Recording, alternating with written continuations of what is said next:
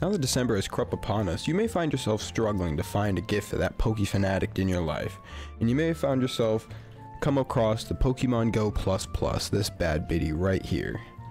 Before you buy that, watch this video, because I've owned it for I bought one on August 18th, and it's recording this, it is now November 30th.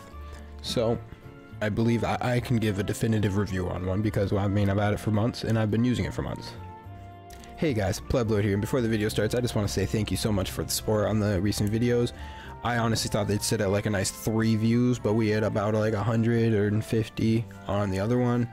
So I'm very happy for that. So thank you guys very much for the support. I'd really appreciate if you guys could like and comment on this video as well. Share it with your friends.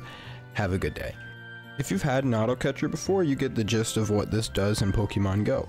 If you have it and you equip it and connect it to your Pokemon Go account, it will automatically catch Pokemon and spin Pokestops for you, which is a very useful thing in the game. It is not 100% reliable. It does not catch every Pokemon, which is 100%, which is completely fine. It's like if you just threw a Pokeball, the Pokemon can escape. I have no issues with that. It has a great battery life. I mean, it lasts me weeks. The one charge on this bad biddy lasts weeks. It is great to have if you are just going around and on vacation and you want to actually spend time with your family and you still get Pokemon while you are hanging out with your family. You can still go ahead and collect Pokemon and I get AFK shinies. That's probably one of my favorite benefits. You could have it in your pocket while you're at work and get Pokemon. You get shiny Pokemon.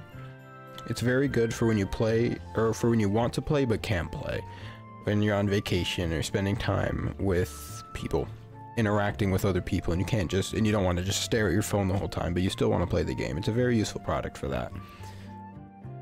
If you're a Pokemon fanatic that you want to buy this for happens to play Pokemon Sleep, then this item is basically a necessity for them. In Pokemon Sleep, you would have to usually put out your phone and leave the app open the entire night as you sleep, which could eat at your phone battery. It's not good for your phone. If you use the Pokemon Go Plus Plus, you can easily just put it next to your pillow and press a button and it'll track your sleep there, and you press it again when you wake up. It won't eat your phone battery and you can still use your phone while you're sleeping. Or you could even pretend to sleep, use your quotation marks in sleep, and just put in like a little nap. You don't actually have to sleep to play the game of Pokemon Sleep anymore. But on the flip side, it is also basically a necessity. So if you don't already own this, you probably don't play Pokemon Sleep in the first place. I've been hyping up this product the whole time. Now it's time to start giving my list of cons, which isn't as big of my list of pros. So when playing Pokemon Go and you catch a Pokemon with this product, it's basically a rave in your pocket. This dude, those flashing lights, it vibrates. You can't really turn those off. You can turn off the sounds itself. I keep my product in silent mode at all times, and there's a Pokemon here. I'm going to try to hopefully let it catch it here, and then we can see it do its whole thing. I'm going to keep it in silent mode.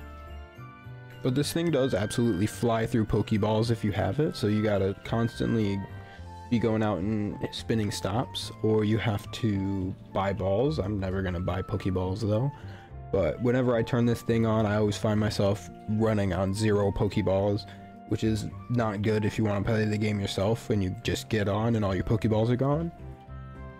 But it is useful in the fact that it does catch Pokemon when you are on vacation or something like that, and you just keep it in your pocket, and there's just a rave going on every time you catch a Pokemon. The big flashing lights, and it goes bah, bah, bah, bah.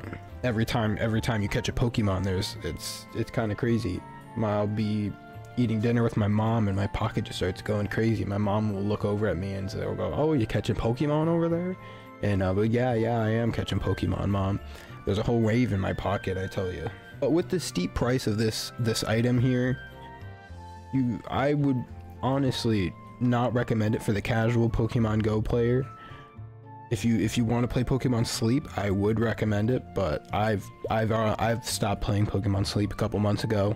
I don't really enjoy that game too much. Somebody who plays the game a lot, is really into Pokemon, if you don't mind the steep price market, It is very expensive for auto catchers. There are cheaper auto catchers on the market. If they just want an auto catcher, I'd go buy one of those. But this product is pretty nice, honestly. I do like it. I've gotten a good amount of shinies with it. If you are really into Pokemon Go and you play often, you can buy this item and it'll really help your journey. It is a cool novelty item to have. I'll be honest, it does look cool when it is clipped onto my bag or something. Even if it is dead, if I stop playing the game, I'll keep it as a little Pokemon. Just another little Pokeball item, because I mean, I love my Pokemons. I will always keep them, but if you don't play like every day, I don't see a point in getting this, I'll be honest.